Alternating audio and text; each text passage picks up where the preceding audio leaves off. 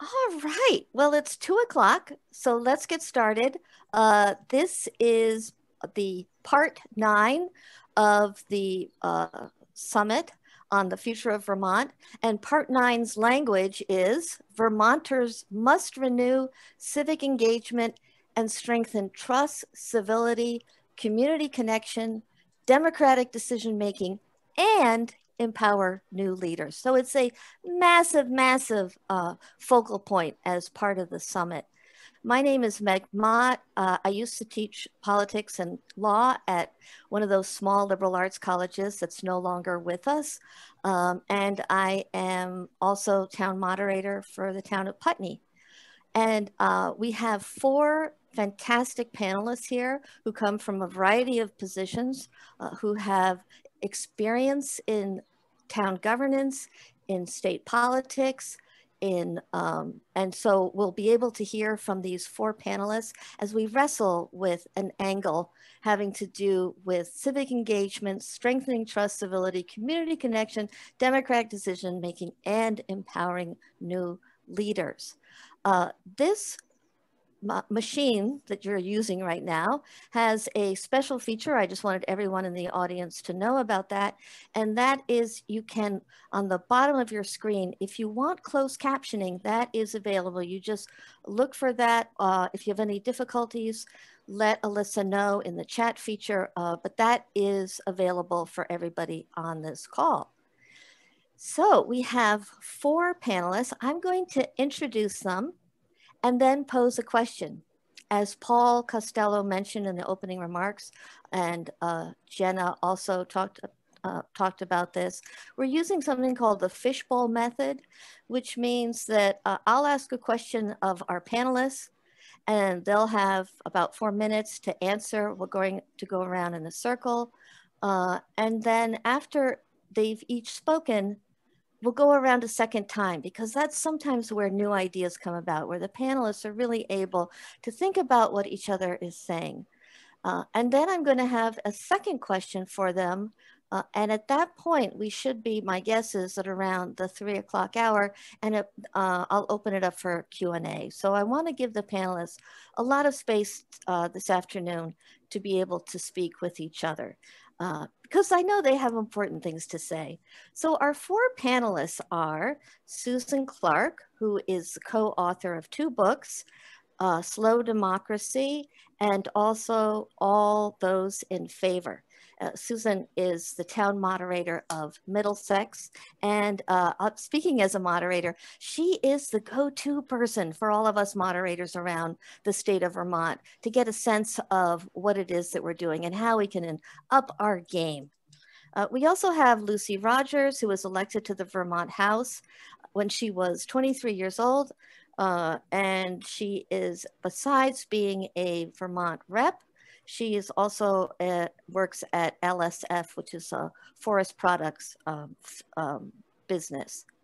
We also have Jameson Davis, who is just finishing up Vermont Law School. I believe this week is perhaps the final week, really coming to the end of a 3-year process to get his JD. He was a former Hartford Select person and served a 2-year term. So he's able to see things from both angles, from within the town, and also somebody who's thinking a lot about law and politics and inclusion in Vermont. And finally, we have Christopher Kaufman-Illstrup, the executive director of the Vermont Humanities Council. Christopher put together a grant from the Mellon Foundation this past spring. It's when I first met Christopher, to get us thinking more about civics and how we can collaborate to improve all the things that are in part 9 of the Vermont. I keep forgetting what it's called. It's called the Vermont Project. Proposition. Thank you very much. The Vermont Proposition. Okay. So here's the first question, and it's kind of a wonky question, but so many of you have experience with the day-to-day of politics. So my question to you all is, and again, feel free if you want to interpret this in the way that, take it in the direction you want to, how do you see the relationship between local governance and state policy? So we're going to begin with Susan, and then I'll call on each one of you. Susan Clark. Oh, well, thank you. Thanks for this chance to exchange ideas. I'm looking forward to hearing what everybody has to say. I'm really excited about that lead statement. You know, I'm all about renewing civic engagement and all of those things that are on the wall behind Meg there. And I don't disagree with the long version either. I'm especially supportive of the focus on education, and they kind of honed in on reducing stigma in vocational education. And that kind of brought to mind for me, there's a recent book by David Goodhart called Head, Hand, Heart, where he talks about an increasing imbalance in our society between sort of what he calls the cognitive elite, the head class, and people in the trades and caregiving professions who do the hand and heart work. And, you know, it's an imbalance in what we earn, but also in dignity and respect. And this stigma is part of kind of an unspoken, kind of simmering tension, I think, in a lot of our rural communities that just exacerbates that historic, you know, two Vermonts divide among communitarian, place-based Vermonters and a more, what you might call cosmopolitan elite. So that's where it connects with democracy. You know, we need both of these populations. You know, we're going to grow, we're going to change, and we also need to understand that these rural values and worldviews are real and they're not going away. So enhancing respect and opportunity for all Vermonters, I think, is going to be critical to that trust and civility that we need. But there are also some key elements I thought that that needed to be boosted in the proposition. You know, I think there's one single sentence that says, you know, talks about empowering leaders to develop engagement opportunities. To me, that is where the rubber hits the road. That is what we need to expand. And you know, since you asked my opinion, you know, I would say that there are three key elements, you know, to good local democracy, and they are inclusion, deliberation, and power.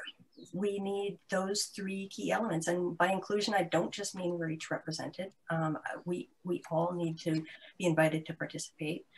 And by deliberation, I don't just mean talking.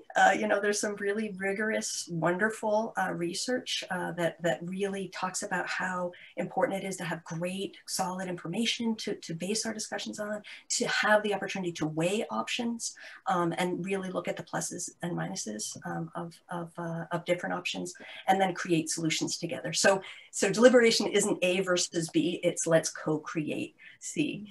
And then power, meaning that these decisions we make locally need not just to be advisory, but have a clear link to change. And, you know, the research on, you know, especially in today's complex systems, the research is really clear. You know, we all know the internet has changed everything, right? It has changed people's expectations about engagement. And, you know, that sort of old style command and control, statewide mandates, top-down models, these are not what are working for our populations today. State policies, I think, need to be facilitative, especially given our, you know, wicked problems in the 21st century. We need to be designed, I think, less like a hierarchy and more like a wiki. You know, whether it's the environment or economic development or education or other social issues, I think the state's role needs to be to set firm standards and then support communities and meeting them in their own unique ways. So encouraging communities to innovate, and then the state can facilitate information sharing and collaboration. So if we want to renew people's trust, I think in civic engagement, we need to trust them. Wow, great. Thank you very much, Susan.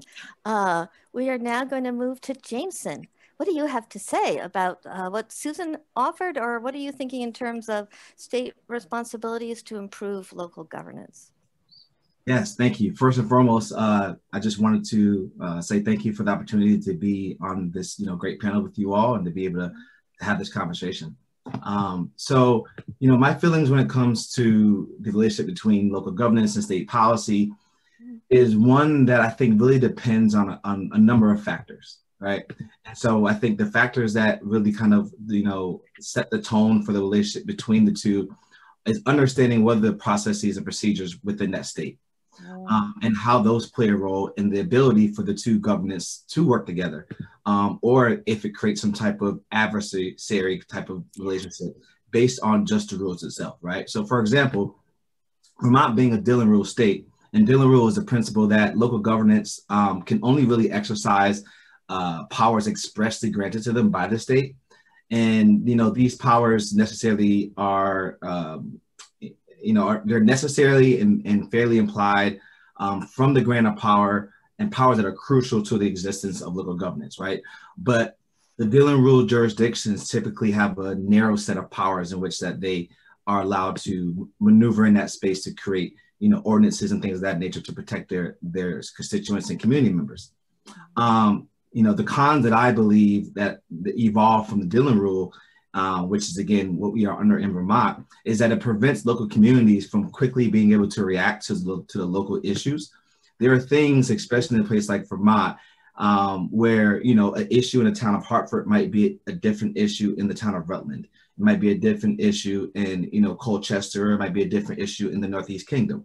And so the inability of the community and the elected officials to be able to precisely and have an impact almost immediate as possible on their community members, I think is one that really harms Vermont and Vermont's ability to handle some of the situations, especially now in the situations that are around and that can be addressed through racial, social, and environmental injustices that we are now acknowledging and eliminating certain factors. Other cons from the Dillon Rule that I think play a role is that, local governments need to have this ability to impact, their culture, right? Their way of life, the quality of life of their citizens, especially when it comes to the issues that are highly contentious. And so, the inability for them to do that if it's not within that narrow set of powers that was given to them expressly through the state, I think has a huge impact on the local elected officials' ability to have an impact on that immediate culture and that quality of life of their citizens. And then, then there's, this possibility that's out there, right? Where there's state legislators may be able to punish local elected officials, from deviating from state requirements, by threatening to withhold state funds, for not being compliant, towns and cities, or to threaten to remove, some elected local officials or even campaign against them because of the fact that they are trying to potentially move something forward that, may push the boundaries in terms of what their ability is to do something within that jurisdiction based on the Dillon Rule.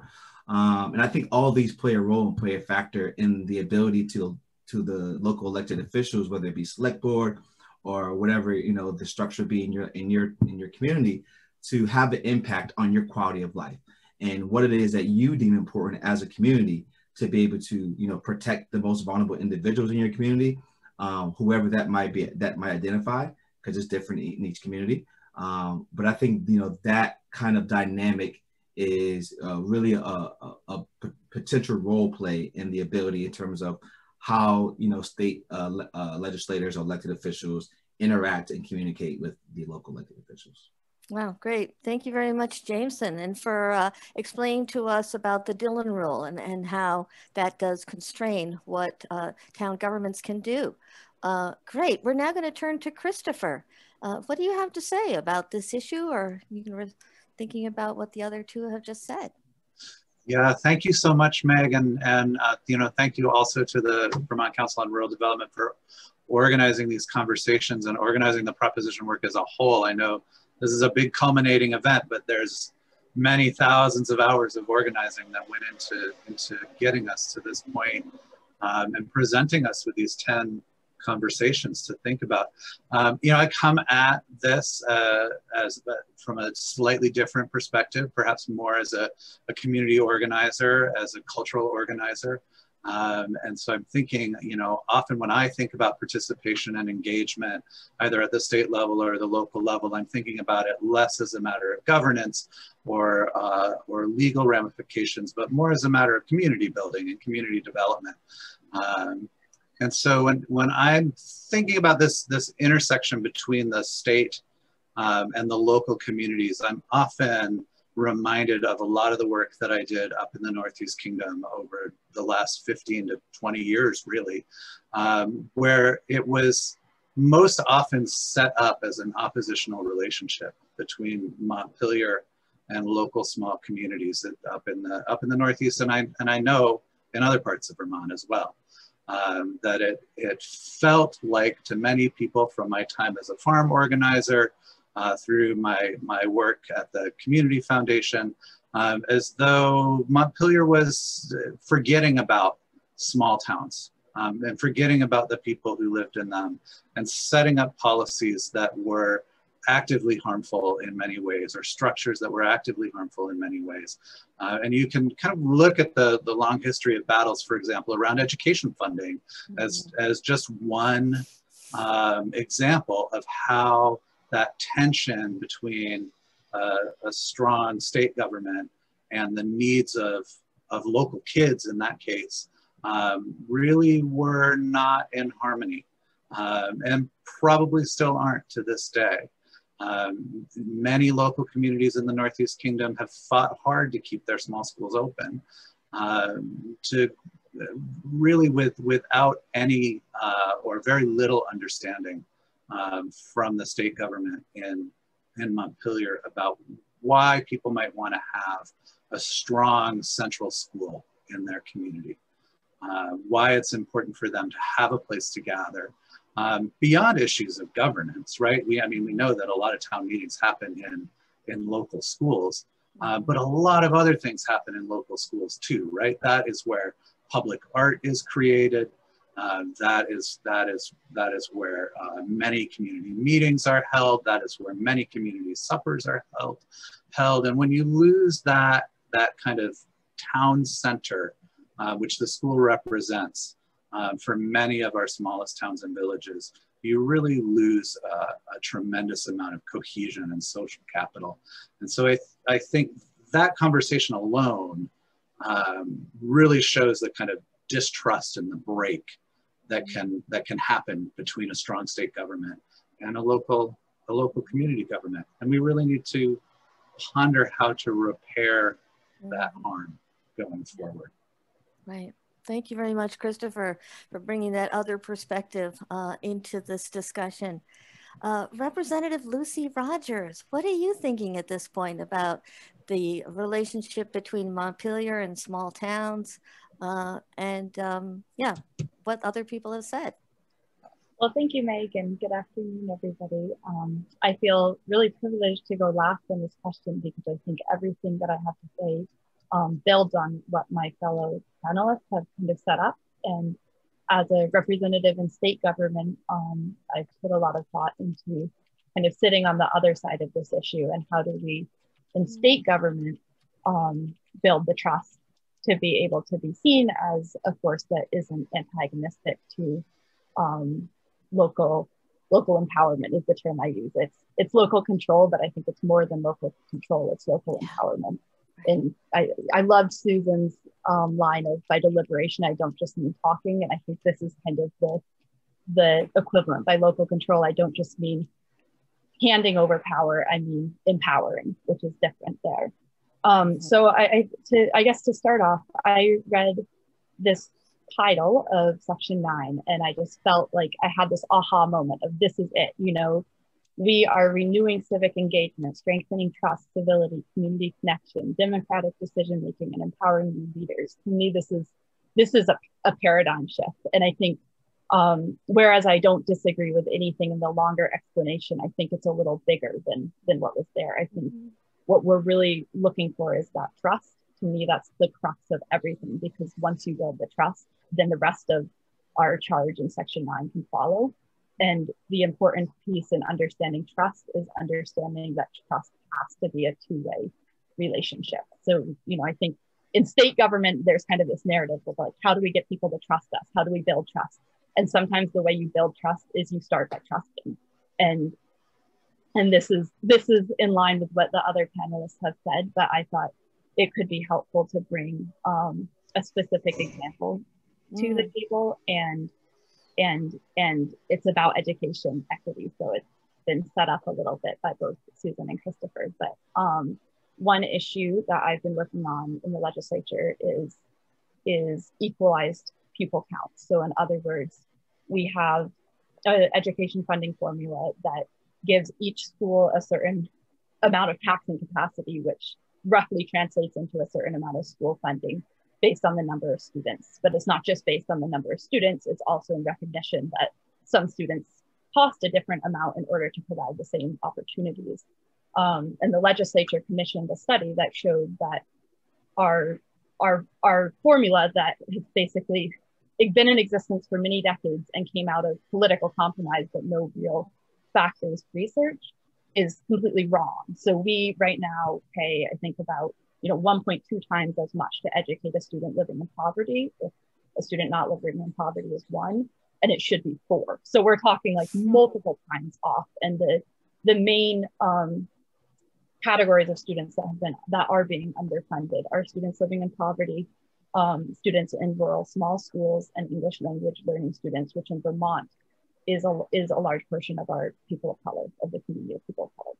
And so throughout this conversation of trying, now that we have the information, trying to equalize, create equity in the way we fund education in the state, this question that's come up a lot is like, well, how do we trust these districts? If a district that's almost entirely students in poverty now has 4 times the capacity to pay for education, how do we trust that it will be using this extra cost capacity responsibly? And how do we put in guardrails and regulations to ensure that these districts that have lots higher than average people, English language learners, rural communities, poor communities, that they're using this capacity correctly? And for me, as someone who represents a rural community with high poverty and who was born in and grew up in this community, who attended public school in this community, this is so deeply offensive, because what we're saying is, if we create an equitable system, how do we ensure that the economically disadvantaged, the English language learner, and the rural communities are using their money effectively when nobody's asking to put those guardrails in place for the other communities? And in fact, in our current system, the communities that are not English language learner, not rural, and not economically disadvantaged have far more taxing capacity than they should under an equitable system. And nobody has ever gone to those communities and asked them, how do we ensure that you're using this extra money that you really shouldn't necessarily be getting fairly and in a responsible way? So to me, people always ask me, as I'm a Democrat too, so I'm a rural Democrat, and people always ask me, how do we get more trust from our rural communities? And I say, well, why don't you start by trusting our rural communities?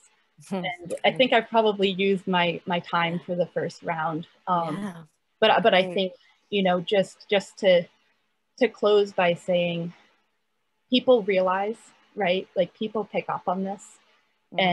And so a part of that trust too is recognizing that people are tuned in and people do notice subtle questions, such as legislators mistrusting use of money in certain communities and not in others. And this trust building isn't something that needs to happen with equal effort across the board. It's something that needs to happen with specific targeted effort and respect for the reasons why there might be mistrust to begin with certain communities in the state government.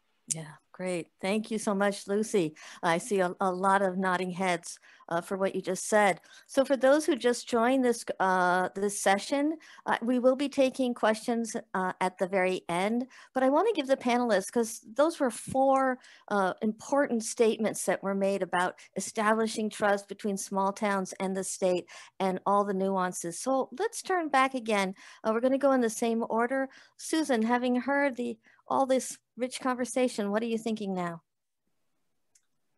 That was super powerful. I really appreciated all of these, and I learned something from each of you. And boy, really, really value the the role of this conversation at this moment, because I think that it really resonates with a lot of the issues that we're dealing with.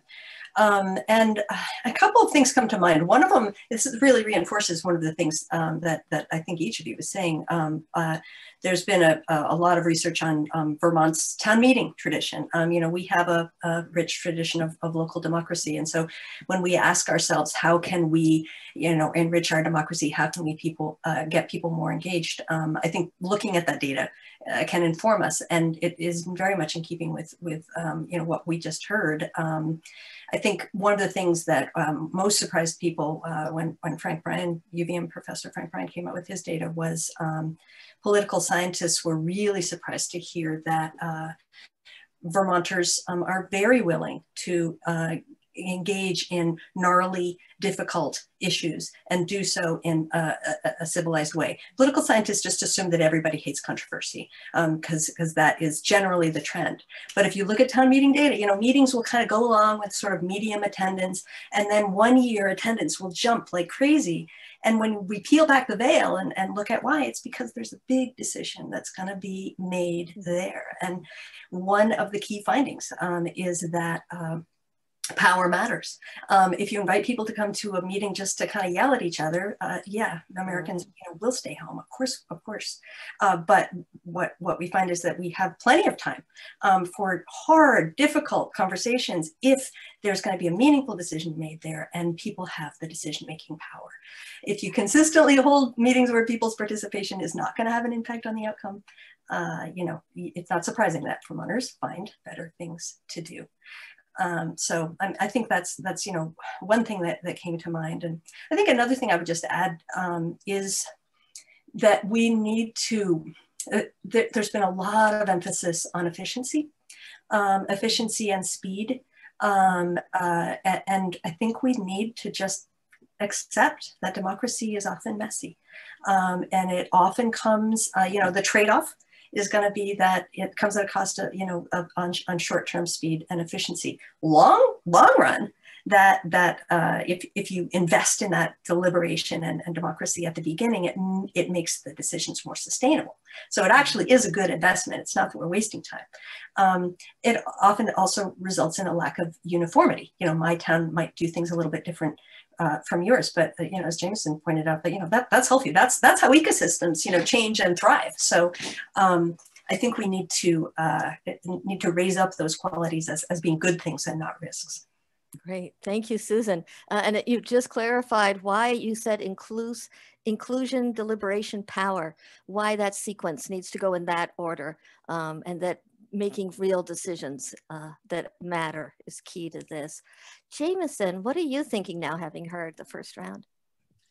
Yeah, again, you know, I echo Susan in, you know, just being blown away by the rich conversation that we've had so far. And I do kind of want to just pick up a little bit where Representative Rogers kind of had a discussion in terms of trust. And I think that's a very important conversation that we need to have here, in understanding that, you know, when it comes to trust and gaining trust, especially from community members, and, you know, I would emphasize those vulnerable and those who come from the global majority, who some consider to be minorities.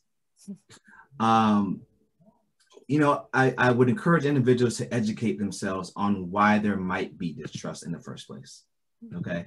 How can you acknowledge and be compassionate to those who suffer from intergenerational trauma, you know, and that intergenerational trauma being based on very relevant and legitimate reasons, you know, from our nefarious past, right?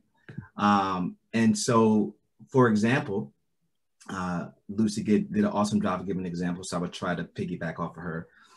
And that, you know, prior to what we've all been exposed to in the last year and a half, due to the racial, social, and environmental uprising, you would find in communities all across America, especially in communities all across Vermont in particular, that, you know, individuals would voice their opinions in terms of how the interaction between them and maybe police might be, how the interaction between them and the local governance might be, how the interaction between them and local businesses might be.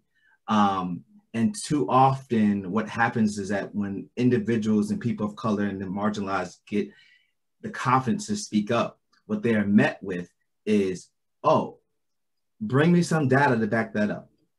Mm-hmm. You know, bring me something to show that what it is that you're going through is legitimate. Mm-hmm. And what that does is a number of things, right? We don't have the time. That can be a hour session just on its own as far as what it creates. But at the end of the day, it completely doesn't open up any avenues for trust between individuals. If you're asking me for data on something that's going to take 2 years to collect data, now you're telling me that I need to go 2 more years of my, bad experiences, my trauma, going through microaggressions, micro invalidations, whatever the exposure may be, in order for you to get some information that I already know is right, for you to be able to get to a point where you're just now believing what I'm saying, right? And so that's one factor. I do want to shift a little bit and talk a little bit about the proposition. I love the title, and I think the title spoke numerous of ways. But to be honest, for me, after the title, it lost a little bit of its flair. I think the part 9 is a little bit too narrowly focused on like vocational studies and just education. I think there needs to be an emphasis on like the importance of relatability amongst community members and how they relate and interact with one another. Town meetings, I think, because they are so important to Vermont culture, I think they need to be brave spaces, right? And so what I mean by that is that they need to be environments that allow individuals to engage with one another over conversational issues, like race and diversity and social justice and honesty and sensitivity and all these aspects that make up our culture. The intention of these meetings need to help kind of reassure that the individuals who go to these meetings and feel anxious about sharing their feelings and their thoughts, leave there feeling more valuable than what they thought, right? When they were going here. And then, the parts of schools and the emphasis on schools, I understand that and I'm all for that. But I do think there needs to be an acknowledgement of where the schools themselves need to go through a lot of growth, right? In the sense of identifying and eliminating equitable practices that tend to create, prejudicial or desperate outcomes for students based on their social culture factors, such as race and class and gender, religion, and gender identity, things of that nature. I think schools as a whole, we need to do a better job of promoting teachings that examine the legacy of white supremacy, superiority and privilege. We need to acknowledge the violence, disenfranchisement, and potential generational trauma that may come, might become unearthed during certain type of teachings and certain type of educational topics that are being taught. I think there needs to be like a purposeful culture developed, where you can promote these brave spaces that I talked about earlier, inclusive studies, right? Where you incorporate classroom content and strategies that, cover a variety of topics and diverse, ethnic and social groups. Professional development, I think, is huge, being able to train teachers on how to deal with, instances immediately when it happens in class. And then just the kind of this collective accountability as a community, right? I think there needs to be an emphasis on public participation. I think that is huge. Public participation is something that really needs, to be emphasized in terms of the inaccessibility. We as a community, as a Vermont, as a state, and at the local level, we need to meet individuals where they are, instead of requiring them to come to us, right? Great. Yeah, thanks. Yeah, and then, just to kind of finish up really quickly, I just do want to say that there's this lack of meaningful involvement as well. And so participants, oftentimes when they do get the courage to go to these meetings, they oftentimes feel as if though, their participation is something in the past, right?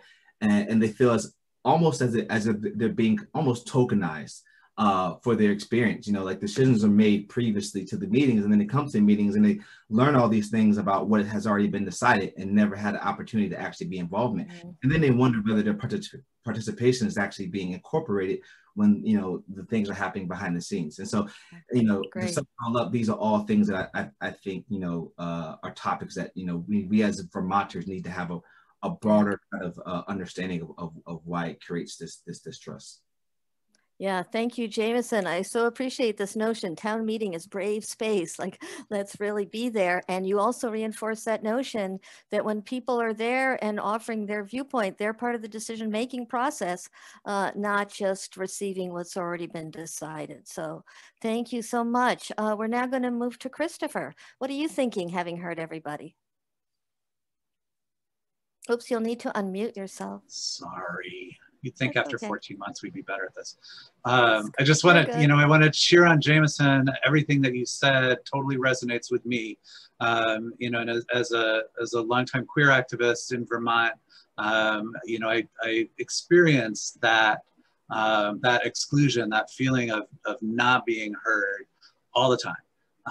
And so I really want to applaud you for talking about that and talking about the need for brave spaces that are much more inclusive. I would add to that that folks, especially white folks and straight folks, need to be willing to be uncomfortable in these spaces and to really create a different kind of environment to truly become a more inclusive community. And we often say, like, how do we bring more people to the table? Well, maybe it's actually different tables that we need to be at. Maybe it's not the same tables.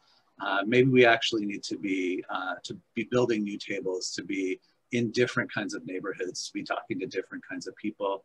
I want to go right back to what Susan said at the beginning, though. I love the metaphor of heart, hands, and head, and recognizing that everybody in this room is we're really head people, right? And we have the privilege to be here in this space. And a lot of the heart and the hands people do not have the privilege to be here at 2:30 in the afternoon on a work day. And that's no slam or slight on the organizers. We have to do it at some point, and this is the time we're doing it. And there are opportunities in the evening to participate in other ways, but I think that's a constant struggle for any of us who care about community organizing or who care about good governance, is to make sure that we are in the spaces where people are, that we are at different tables than we normally are at, and that we're willing to be in uncomfortable spaces, that we're willing to feel uncomfortable and to be challenged on our own. I want to say one other thing about advancing racial equity, and just to note that Proposition 2 is explicitly about that. And I appreciate that it's right up there at the top. I really do. And also feel like it's not a standalone thing, right? That advancing racial equity and inclusion is not a standalone thing that can be labeled number 2 and then move down to number 10, build new leadership. Those are integrated things, and they have to be integrated. That advancing racial equity has to be part of all 10 propositions, from broadband down to new leadership. Yeah, I'll stop there and turn it over to Lucy. Great, thank you, Christopher. Lucy, what are your thoughts? Thanks. Yeah, I'll start by saying I am a hands person. I work doing physical labor at a sawmill, and I happen to not be working today, but it is a challenge, and I miss a lot, and I feel sometimes limited in the leadership roles I can take on in the legislature simply because of being unavailable during normal working hours. So we're not all entirely head people in this room, but it is definitely a challenge, and I would second Christopher's comments on that. I think, I'm not sure I have a lot to add, but I wanted to go kind of big picture back to, I think Susan started off by saying power matters, and I think Jameson and Christopher kind of built on that, but just big picture, thinking about being a state representative and what does it mean as a state representative to be trying to shift the paradigm and hand power a little bit over in a way that isn't as typical in my position. And some of the things, small things, granted, that I've done have included simply posting on my front porch forum and in my newspaper when there's a contentious issue that I know will be coming up in a week or two in the legislature and saying, you know, heads up everybody, we're going to be talking about rental housing. If you own a rental property or are a tenant or are looking to buy a home, you know, you might want to pay attention. Here's what I know. Here's the specific pieces of feedback it would be helpful for me to have from my community. And that's small, but if people don't even know that the discussion is going on, then they can't, you know, come to the table. And I think oftentimes in state government, people can be dismissed because it feels like, oh, well, no one from your community is coming to us, so clearly they don't care that much what we do. And it's like, no, maybe they're working, maybe, you know, maybe they're taking care of their children, maybe they're taking care of their sick mother, maybe, you know.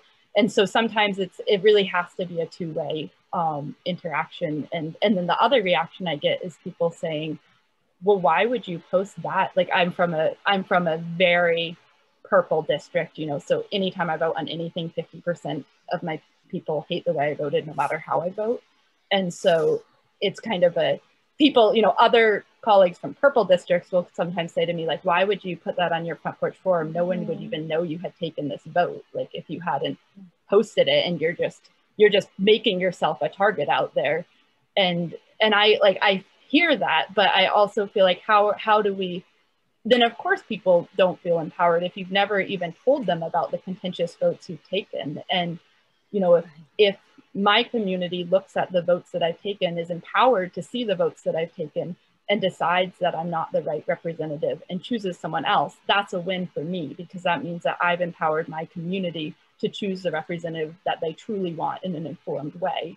And if my community is informed and chooses me to continue to be their representative, that's also a win for me, in a way that them choosing me to be their representative because they didn't really know what I was doing, and no one else was really, you know, didn't really care. That's not a win for me. That's me not doing my job in an effective way. So I think that's just the only kind of additional thought I had in listening to this. It sounds like you're using your front porch forum to create one of those brave spaces where you're willing to, like, let it be out there. We're going to have, it's a controversial subject.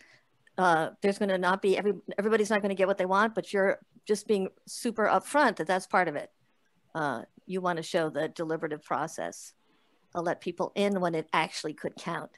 Yeah, meeting people where they're at, which is what we heard. Not when it's too late to matter. Yeah, not when it's too late. We heard that in Christopher and Jameson made that point. Okay, so I have one other question, and then we will be turning over to the Q&A. We are starting to get some questions in that queue, but we're going to go in reverse order. And because this proposition number 9 ends with empower new leaders, I'm curious, what do you think needs to happen to make room for new leaders? So Representative Rogers, what are you thinking? I love this question. And since I've been called on first, I think I'm just going to say the difficult and awkward thing in the beginning to get it out in the air, which is, if we want to have space for new leaders in Vermont, sometimes older leaders need to step down. And that's, you know, that's kind of an uncomfortable and difficult thing to say. And so I'm just going to put it out there first, and then, you know, from that move on to say that I think there's a lot of ways to make space for new leaders, but they're even kind of hearkening back to our earlier discussion about not all communities need the same amount of work in building and rebuilding trust with government. Not all communities need the same amount of work in mentoring new leaders and also in making space for new leaders. And speaking from the district that I represent, you know, I hold one of the only, if not the only, like, real statewide leadership position in my district. So to me, there's a responsibility that comes with that, which is thinking about, you know, I was elected when I was 23. I have benefited and continue to benefit personally a huge amount from the opportunity to develop leadership skills, speaking skills, communication skills, understanding state policy as someone in my 20s. And that's huge, but I'm also sitting here taking up, you know, currently one of the only, if not the only, statewide leadership position in my entire community. And so I really do think pretty seriously about when is it time to, you know, move aside and let somebody else in my community have that opportunity. And And I do think there's a balance here. Like I think I'm not one of those 25-year-olds who believes that if every single seat in the state legislature was held by a 25-year-old new to politics, that would be the best version of Vermont democracy. Like, I do not believe that. I think the power could shift. I think the balance could shift a little bit more in that direction. And that would be a step towards representational democracy, not away from it. But I think, we benefit from a variety of ages. We benefit from a variety of years of experience in state government. And I'm always relying on the expertise of people who have been there longer than I have. But that needs to be balanced with the recognition that we're a small state with, relatively few leadership positions, and some of which have been occupied for a very long time. And that doesn't leave as much space for new leaders to come in. So hopefully the rest of my colleagues here can soften that a little bit, but that's just starting up front with kind of the elephant in the room things. Great. Thank you, Lucy, for giving us the elephant in the room. Christopher, what are you thinking? Yeah, I'm going to back you up, Lucy. I think you're absolutely right that sometimes people need to take a step back, right? That part of creating new tables is to actually take yourself away from the table. Maybe not permanently, maybe not forever, but at least some of the time. And I think that is a key factor in Vermont democracy, in the small towns and in state government, is that too often it's the same decision makers making the decisions years after year after year after year. The other point that I want to make about new leadership, though, is new to who exactly?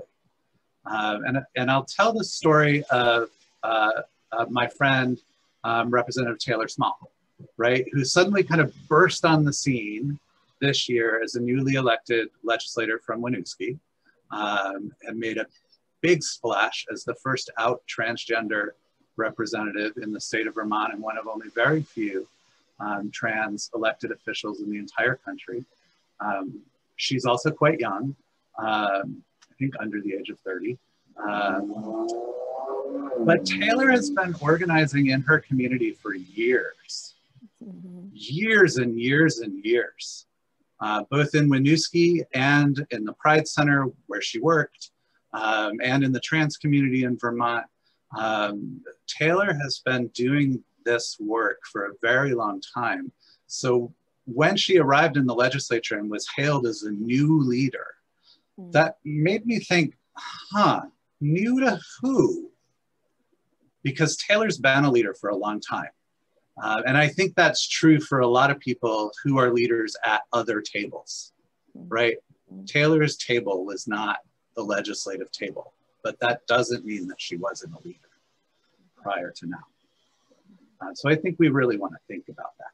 What does new leadership actually mean? New to who? Great, thank you, Christopher. Jameson, what are you thinking about how to make room for new leaders, whatever new may mean? Yes. I also going to piggyback off of Ms. Rogers and speak briefly about these kind of advisorships or mentorships, or however you want to describe them to be, when that transition is happening from individuals stepping forth or stepping back to allow somebody else to take their place.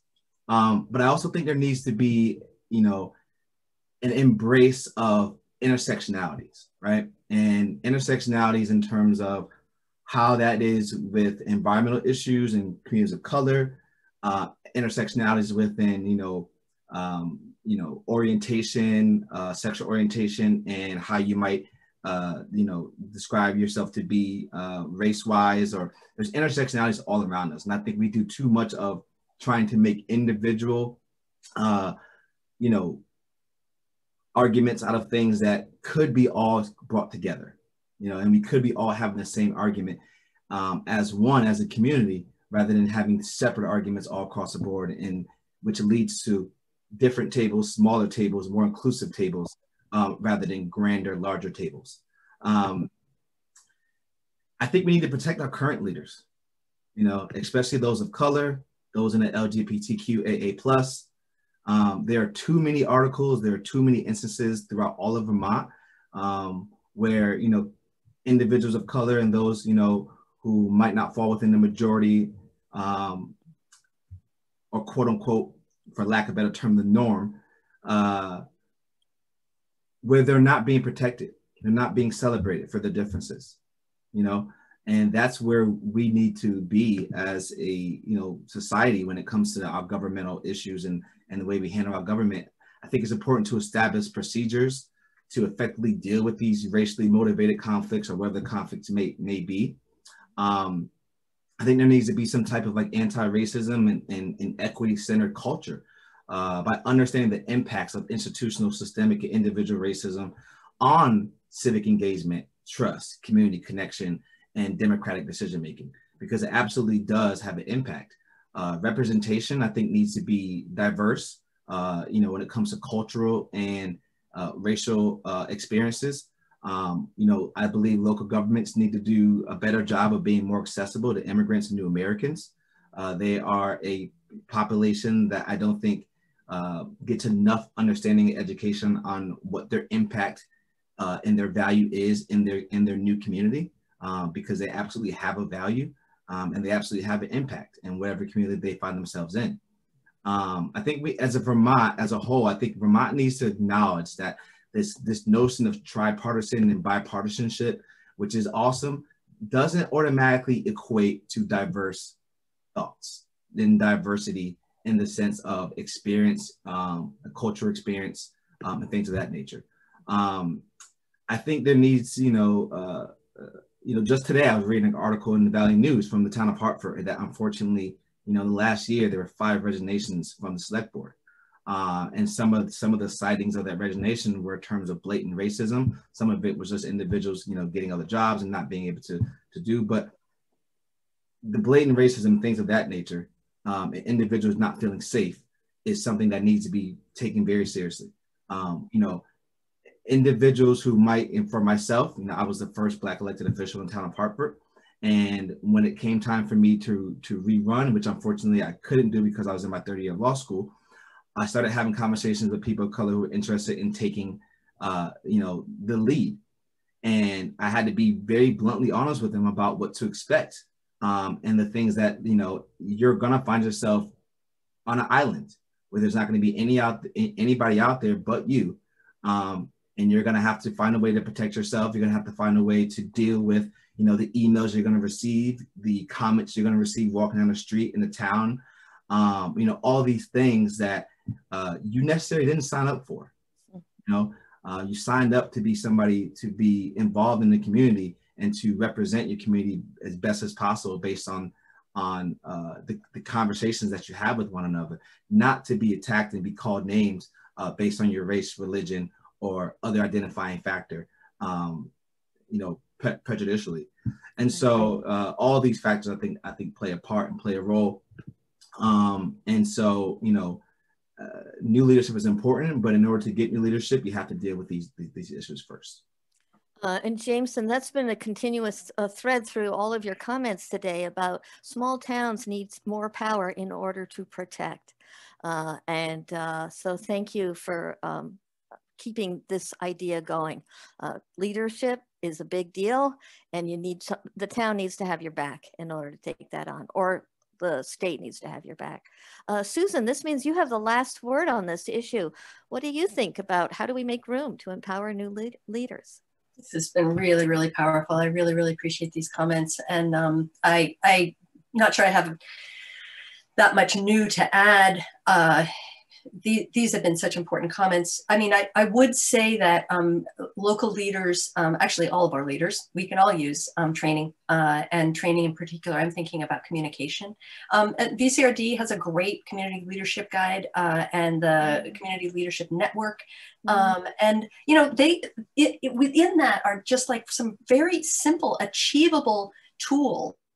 You know, things like, if a community has a website, make sure the faces pictured on your website show the diversity of your community members. How can you feel welcomed unless you see yourself within that structure? So, you know, from old timers to newcomers to loggers and lawyers and new Americans, old and young, you know, those are simple things that we can do to, you know, start to open doors. Training in listening to understand, training and facilitation, because, we mentioned, I thought a great idea, making town meetings brave spaces. I think that we need more meetings throughout the year in our communities, and we need to make those brave spaces. As a town moderator, I'm a little wary of relying on parliamentary procedure to dig into some of there are other dialogue and deliberation tools, I think, that work better than town meeting parliamentary procedure would in the kind of understanding that we need to grow. So if we do those, the other 364 days, it makes the actual democratic infrastructure of town meeting that much more meaningful, because people arrive knowing that their web of community has their back, and that we understand each other. We have to have those kinds of conversations before we can expect productive democratic change. Right. The other 364 days of the year, right? We need to build these skills beyond Robert's Rules of Order. Thank you, Susan. We have quite a number of questions that have popped up in the Q&A. Christopher is going to need to duck out soon before the end of the session. So Christopher, I was going to go right to Glenn McRae's question, which is, given Christopher's thought on maybe we need to create new tables to be at, how might we have organized this event, or how might we invent tables for this kind of discussion going forward? We are not just replicating our standard ways of having the Vermont conversations. Christopher, do you have any thoughts before you disappear? Sure, yeah, and I'm sorry I have to leave the conversation a little bit early. I'm going into a whole other conversation about governance for my organization. Glenn, it's a fabulous question, and I think we have to look at the way the Vermont proposition has been structured as a whole, and not just at this particular moment, because I actually think that during the course of the pandemic, VCRD and the other organizers of the proposition work have learned a tremendous amount about how to reach more people, how to be at different tables, how to build different tables. And they have involved literally thousands of people from across the political spectrum and across the geographical spectrum and across the issue area spectrum in building us to this point. And this is just one pivot point in the conversation, right? It's not the end. And I think that's another big recognition that we don't produce a document at the end of this 2-day period and then let it sit on the shelf, as perhaps has happened in previous decades. That it's an ongoing active process of building new tables, seeing new tables, being in different neighborhoods. And the pandemic in some ways has really helped us with that, right? By changing the way we talk to each other. And I'll stop there and say goodbye. Bye, it's really nice to see you all, and I hope to see you at different tables in the future. Thank you. Thanks. We're not ending the session, but just saying goodbye to Christopher. Yeah. Does anybody else want to take this question about what it would look like to move forward? We do have other questions, otherwise I'll move on to the next question. Just really quickly, if that's okay. Yeah, please do, Jameson. Okay. I think there's a couple things that could be done, and especially kind of addressing the accessibility issue, because in order to build these new tables, I think there needs to be, we need to, combat what these inaccessibility issues may be. And so, I think that there's a need to improve outreach strategies to reach a wider audience. Mm-hmm. Address accessibility concerns by hosting events, in areas that might have public transportation routes, which I know are slim in an area like Vermont, but those routes do exist in some areas. Compensating participants, providing childcare, and then ensuring that these events are held at multiple dates and times and offered in multiple languages.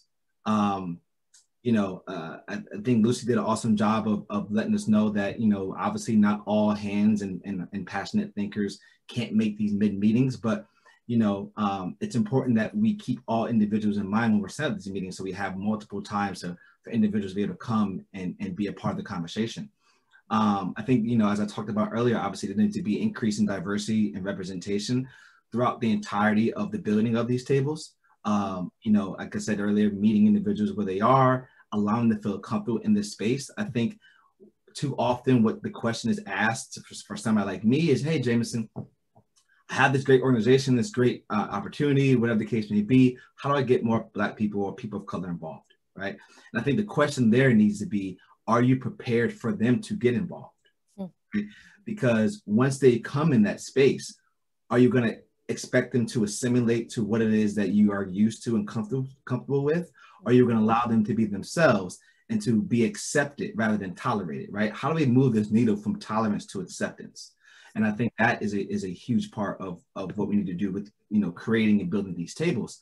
And there's this notion of like certain communities being hard to reach, right? That's kind of the notion of some of these communities. I think that is not true at all. We need to debunk some of these myths that we have been passed down from previous generations, and really do our best to infiltrate and to incorporate ourselves in these areas by having conversations that are extremely inclusive and that allow individuals to speak their mind. Great. Thank you very much. I'm going to turn to Susan Cherry's question, which is, given that the state has sanctioned local community justice centers as centers of community engagement and community involvement in the justice system, what needs to happen now in order to give permission to the average citizen to begin to feel that their voice matters and that they should get involved? Any responses about, and Vermont is unusual in that we have at least 12 community justice centers around the state. I'm a volunteer at my local one in Brattleboro. Do you see the Community Justice Center as offering a pathway? Any thoughts on that? I think it's a great question. And maybe I could just take it up a notch. Go ahead, Susan. I don't have a response to make, but I wonder if you do. I know you're the moderator. Thank you, Susan. Well, I've just been really struck. I got involved in the Community Justice Center because I was interested in how do we help people who are re-entering society. And as people have been talking about, Vermont has intergenerational poverty. We have families that have been under state surveillance for a long time. And I'm always thinking that wouldn't it be great for some of these, for the most part, I'm working with guys who come out of Springfield. Wouldn't it be great if they had a possibility to move into decision-making themselves? And Vermont is exceptional, right? One of the few states where you get to vote even if you have been convicted of a felony. So, I think this question needs to, maybe it's a different panel discussion, but people who have been incarcerated are ready to take on inclusivity, deliberation, and power. There's nothing like being in jail to feel like you don't have any power and all your decisions are made for you. So I want personally, so thank you, Susan Cherry. I don't know you. I did not ask for this question, but I would love to see Vermont take it up a notch and have what we call core members in COSAs being able to be part of the decision-making process around corrections. So let the people be at the table who really know what corrections is like. So, okay, I'm going to move on to Howard Burroughs' question. The biggest issue coming up is the word development. Does that mean growth and more and more and more? How can we work across levels of government to retain a rural feel when the new people coming here don't have that same notion of what rural feels like? Any thoughts on that? Lucy, I'm tempted to put you on the spot just because you spoke about the ruralness of your district. I'm happy to be put on the spot, and I think about this every single day, and I guess the biggest thing that comes to mind as a comment is it's hard.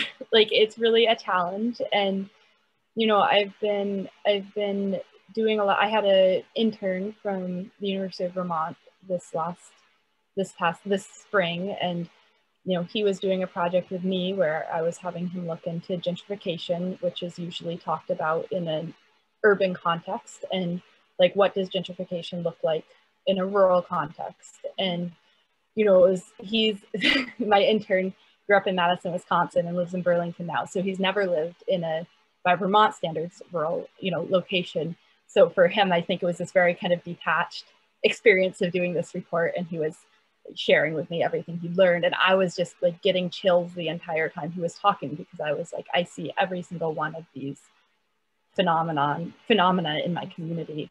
I think the tension the tension that I'm working through, you know, is I can recognize that I live in a community that has all of these qualities of gentrification where, you know, I probably have significantly more privilege than most of the people I went to high school with, and I can't buy a home in my home community, right? And neither can they.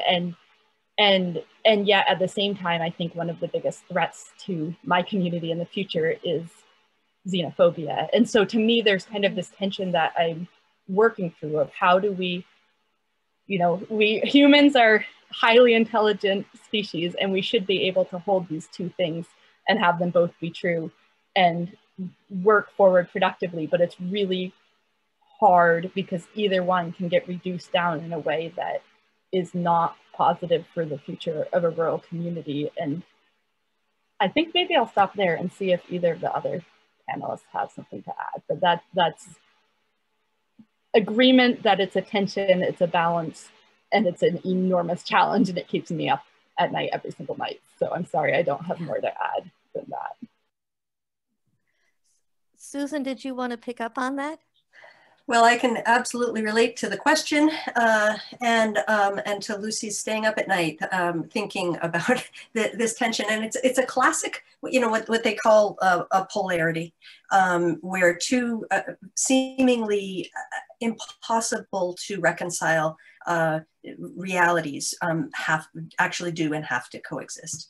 And, you know, we have done that. And so we're talking about growth and development. At the same time, we're talking about retaining what's best about our rural communities, which has so many great things to speak for them. And, you know, polarity management always has to do with naming what's best about both sides, but also naming the drawbacks to both sides. What happens when you have too much development? What happens when you have a community that is so wonderfully rural that it, you know, devolves into, you know, an insular xenophobic, you know, or, you know, community that won't change.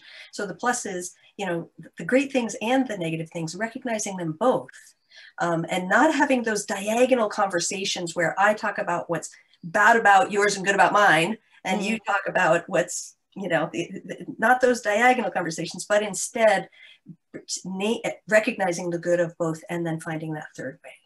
And that's, you know, and it's always going to be a continuing, that you never solve a polarity, you just manage one and you keep on managing it. And that's what planning commissions do. And that's what town meetings do. And that's what our ongoing community conversations must do and must continue to do. And so that's why having those democratic skills that we were talking about at the beginning is so important, because we have to have those conversations in a skillful way. And Vermonters, if anybody can do it, it's the state that's motto is freedom and unity, right? Because talk about a polarity, and it's our motto. So I'm hoping we can do it. I love this line. You don't solve a polarity, you manage it. You just have to keep going. Jameson, did you want to weigh in on this one? Sure, really, I'll be brief with my response, but I think, you know, and I, you know, definitely echo the sleepless nights of you know, Ms. Rogers and Ms. Clark, in the sense of, you know, my term on the select board. This was a conversation, obviously, that is very prominent in, you know, the local discussion. And when I think of development, you know, I don't think development necessarily means more, expand, growth. I think it's more of a quality of life kind of mindset, right? And so, for example, when I think development, I think of the low income housing issues, right? I think of livable wages. You know, in the town of Hartford, we had an issue in terms of we had jobs that individuals could we had more jobs than low income housing, right? And so individuals who would travel to the town of Hartford to work that job, it actually ended up costing them more to do that travel, right? And so what development for me was like, okay, public transit. What if we can develop a way for individuals to get to the town without having to spend the gas money and things of that nature, maybe find a sustainable, clean way of getting them there. And then that could, hopefully, play some role in eliminating kind of the tension between low income housing and livable wages. Zoning issues, I think, come up as well when it comes to development and how you're going to obviously build your community in the areas in which you want the land use for your community to be. And I think culture is really the most important piece when it comes to like that rural life, right? In the sense of, for individuals like myself who moved up here, I come from the state of Connecticut, which is not necessarily, a large metropolitan area in most areas of the state. But obviously I'm considered a flatlander in Vermont, correct? And so, I didn't come up here and want to bring all of these, city type of ideas, right? I came up here because I loved rural just as much as a person who grew up here. That's the reason why I chose this community. And so, though I might have ideas, for instance, that might lead to, an increase of quality of life based on conversations, based on experiences, I think that should be part of the conversation, right? Because we're building this community together. And so the more the ideas that are on the table, the more conversations that can be had. And, not everything that somebody brings to the table needs to be approved or thought it's a good idea, but I think that conversation sparks other conversations. And so just be inclusive as possible with as many thoughts as possible.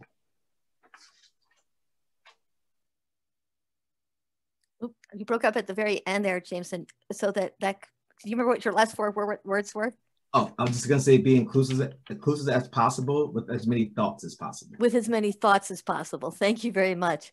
Okay, we have a short question following up on Representative Rogers' comment. What else could FPF do or offer that would better support local democracy? And if you know what FPF is, would you please tell us? Yeah, so the question is about Front Porch Forum. Front Porch Forum, thank you. Which has been just absolutely instrumental in getting people involved. And I'm gonna be a little bit snarky here, but if Front Porch Forum can figure out a way to build out internet to every home in Vermont, then that would greatly strengthen the platform. I think in all seriousness, Front Porch Forum is amazing. And in my community, I think something like, well over half, like 2/3 or 3/4 of people in my community are on Porch Forum, but not everybody has internet access. Not everybody can access it. Not everyone feels technologically comfortable accessing it. So I'm not sure I have an answer of anything Front Porch Forum can do that's better than it already is. It's an incredible tool. Just, I think maybe what we as users of Front Porch Forum can do is remember that it's one of the easiest ways to reach a lot of local people quickly, but it isn't reaching everybody. And Jason added something later on in the queue, which is, it sounds like it can be a brave space, but or do you have any ideas on how it might be more of a brave space? And anybody else want to jump in on that? Well, I mean, I think that Front Porch Forum can be a brave space in that it can allow people to raise issues. But one of the things I think Front Porch Forum does so magnificently, and how critically different it is from social media like Facebook, is that it's moderated, and every single message is read by a real live person, a real life Vermonter, in fact. We make sure that we aren't making, civility is maintained throughout. And that's just so critical. I think what it does is, what local does best is it focuses like a laser on place and community. And community, literally, like the word community, it means commons. It's what we have in common. It's what we have in common, and that is our great strength. Local projects are usually practical and not ideologically based. So that's something I think that's very, very important. When conversations on Front Porch Forum start to become ideological, I support Front Porch Forum's decision to, sometimes they'll even have to tell a town, you know what, you guys, go to town hall and have this conversation offline, because this isn't the medium. You know, you need a professional facilitator and you need some face-to-face accountability. And I really respect that, that they recognize their own strengths, but also their own limitations. Wow. Well, thank you so much, everybody. I mean, I think what this panel showed us is how you can strengthen trust, civility, community connection, and you know, we didn't engage in any democratic decision making, but the connections between the panelists was really outstanding. And when I was thinking about how we might put this together, what I was hoping is that we could model what it's like to talk about the hard things, to say things like, you want to get new leaders, the old leaders have got to step out of the way, or to say, what does it mean to actually be a new leader? So, and then this idea that inclusivity means not assimilation, but allowing everybody to change and being willing to change. So anyway, I'm not a professor anymore. My school closed down, but I would give you all A+, because it was an outstanding conversation. People were really, really thoughtful in their answers. And I think you guys give me hope. So I want to thank everybody who came out to see our great panelists. I'm going to assume that you're all doing this right now or blowing kisses, and to thank you for being part of this important discussion on part 9 of the proposition. And take care, everybody. Thanks for moderating. You're welcome. So much, everyone. Great to talk with you all. Thank you so much for having me. Greatly appreciate it. Yes, it's great. It's great to meet you guys. All right.